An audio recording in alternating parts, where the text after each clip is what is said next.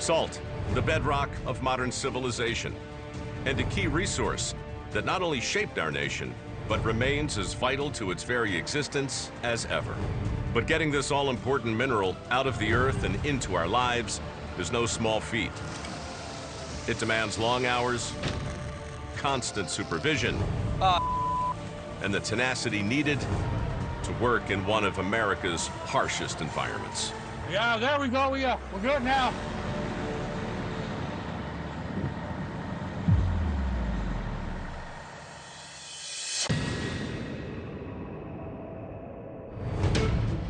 For the past 8,000 years or so, salt has been one of society's greatest assets, not just because our bodies require it to live, but because its unique qualities are essential to creating a lot of pretty handy products, like glass, meat, rubber, textiles, and about half of all the chemicals we use. That's why every year, the United States will produce about 42 million tons of it, or enough to fill a string of rail cars stretching from the tip of Florida, across Canada, to northernmost Alaska. And while a good bit of that will wind up on tables across the country, the bulk of it, by far, serves another purpose, one that may well have saved your life by now: de-icing roads.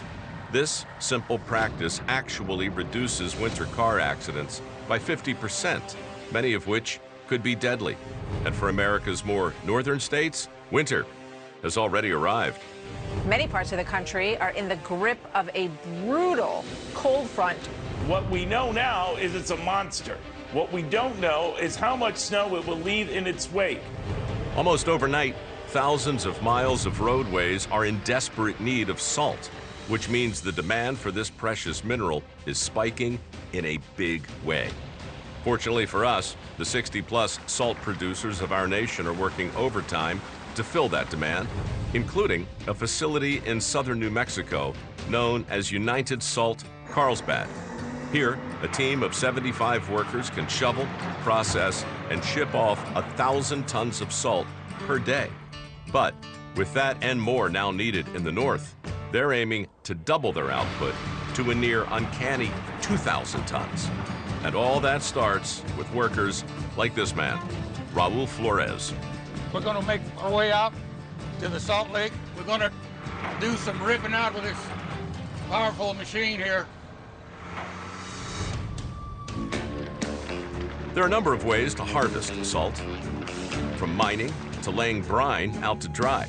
But here in Carlsbad, guys like Raul harvest it from a 2,000-acre flat, and a pretty old one at that. Naturally occurring salt pans like this one were once prehistoric lakes. But over the course of about 2 million years, the arid climate evaporated it down to a sheet of almost pure sodium chloride, which can be scraped directly from the Earth's surface. But first, it has to be broken up. What I am doing right now is using my ripper. Sump a ripper in, we'll just move forward here and make sure we got enough sump. It looks pretty good. Looks like we're getting a fair amount of salt. Just gonna keep on doing this. In all, Raul will make 32 passes with the ripper to loosen up a 100-foot strip of raw salt. Then, it's time for phase 2. I just finished my last pass here, so we're fixing to start pushing up. We'll start the windrow right here. We'll push some piles up as we go along here. That'll create our windrows. A windrow is basically just a 100-foot-long pile of salt, which Raul will draw from to fill trucks bound for the production plant. We're doing good so far. We're going into finish this third pass, then we'll move on to the next pass.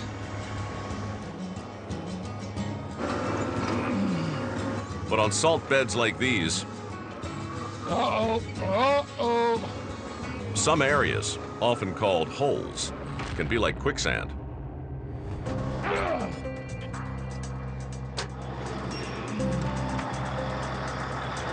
Looks like our front tires are stuck.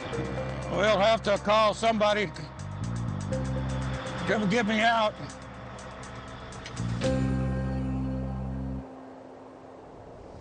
Whether it's scraped from lake beds, or chiseled from underground tunnels, or distilled from brine, about 18 million tons of salt will be used on icy roads across the country each winter. And with the early cold front sweeping the north, guys like Riley Smith are feeling the pressure as much as anyone at the Carlsbad facility. The dependence on road salt to be able to help create safer driving conditions for everyone is pretty essential. So I got to make sure that, not only is everything running smoothly, that everyone's safe while doing it, and we're getting the product that we need to give to all our customers. As foreman of United Salt's lake plant, it's Riley's job to ensure that the American public receives the salt that's been harvested and none of the impurities that come with it, which means today you'll need to wash 2,000 tons of salt to meet the spike in demand. And all that starts with firing up the facility's water pumps. So right now we're on our way to start the first pump up for the wash plant. We're gonna get it going. So we're gonna turn on the master switch, a bypass, and a start.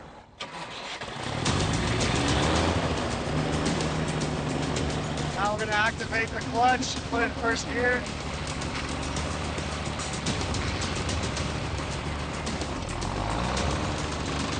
Now we have to let the pressure build up. So we're bringing water in from the lake using the pump, and we're sucking it up, letting the pressure come into this valve. What we're looking for is the pressure to hit around 20 psi so it'll take over and go to the wash plant. Natural brine from the lake is salty enough to rinse United's product without dissolving it. And with plenty of that now feeding into the washing facility, Riley's ready to fire up the rest of the system.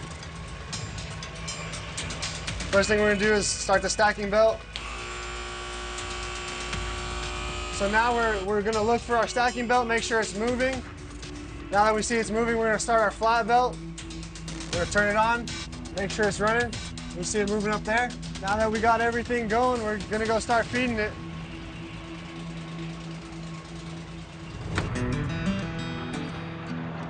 Each 7-ton bucket of salt will keep the washing plant busy for a good 2 minutes, giving Riley just enough time to talk us through the process.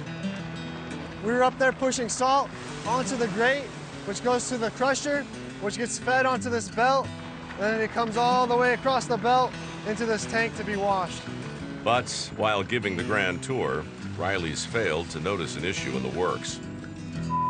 Tank's overflowing, so we're gonna take care of that. There are a lot of things that can go wrong in a typical day of salt production, mainly because it's such an unforgiving material to work with, especially when it comes to the machinery that's meant to move it. That's why United counts on guys like maintenance manager Vince Goki to keep all that equipment running as it should. And today, that means making a critical repair to one of the company's 9 loaders. We're going to be resealing the lift cylinder on our 972 loader. Install new seals on a cylinder that's leaking. We'll get it back up, get it back to production so they can keep running out here. Leaky cylinders are just one of the many salt-induced issues that Vince deals with on a daily basis. And with more product to move than usual today, fixing this loader is priority 1. We'll get it set up, get the bucket on the support rack, start getting everything ready to pull the cylinder out. There you go. Down a little on the front. The reason we're changing this out is the packing here is leaking. We'll put new seals in it and get it up to where it quits leaking. For starters, Vince and his team will have to remove the 8 bolts holding the piston in place. But in an environment where salt conspires to seize everything and rust, just doing that can be a challenge.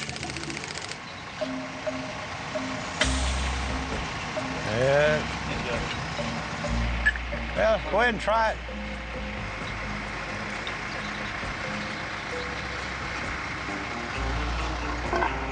Ready? It broke. While Vince and his team work on the stubborn bolts. 10 miles up the road at United Salt's main processing plant, operator Kelly Smith is firing up yet another system, one designed to dry, sort, and store the freshly cleaned salt. So now that we can turn on the dryer. A propane dryer like this one can process about 60 tons of salt per hour. before sending it off for sifting and storage. But first, it'll need to be fired up. So now that the fire's going, we can walk through and check, make sure everything's running good. Though larger in scale, this dryer works a lot like your typical household appliance, with a rotating cylinder tossing the salt to ensure it's evenly heated. So after the salt comes through the dryer, it'll fall through the screen and into the hot screw. So the hot screw will take the salt and it'll take it up to the production elevator, and then, so